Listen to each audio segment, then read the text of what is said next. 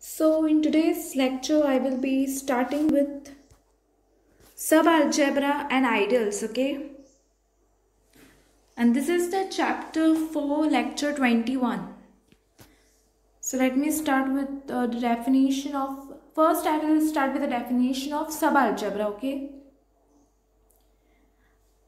Let L be a Lie algebra. A subalgebra is a vector subspace K of L, where Lie bracket, this is the Lie bracket of x comma y belongs to K for all x comma y belongs to K.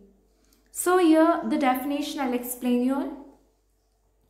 What is my L? This L is a Lie algebra, right? And this K is the subalgebra of this L.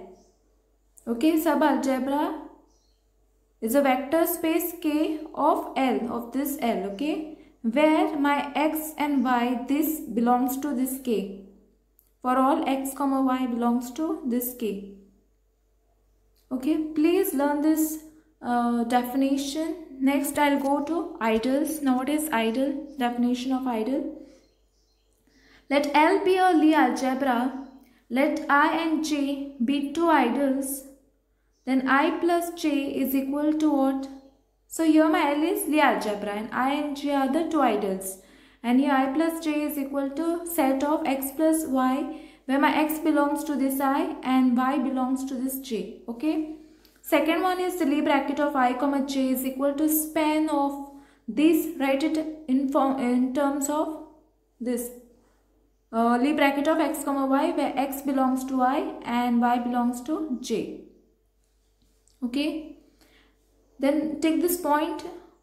An ideal of a Lie algebra L is a subspace I of L such that Lie bracket of x comma y belongs to I for all x belongs to L and y belongs to I.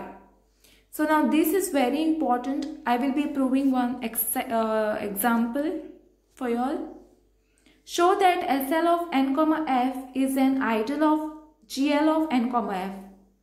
Let x belongs to GL of n comma f and y belongs to SL of n comma f.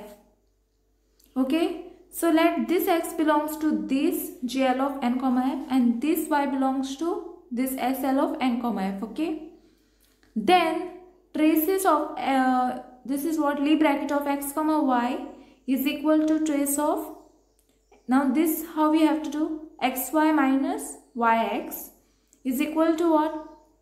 Trace of xy minus trace of yx, which is nothing but equal to 0. Therefore, what is this? Lie bracket of x comma y belongs to SL of n comma f. Next example I want you all to prove. This I want you all to do, show that n of n comma f is an ideal of B of n comma f. If you all are not able to solve this problem, you can just comment below. I can give you all the solution, okay? And thanks for watching. I'll end up my lecture here only. And next lecture will be on the center of Lie algebra. Then I will be proving one exercise problem 1.5, that is, okay? Thanks for watching, okay?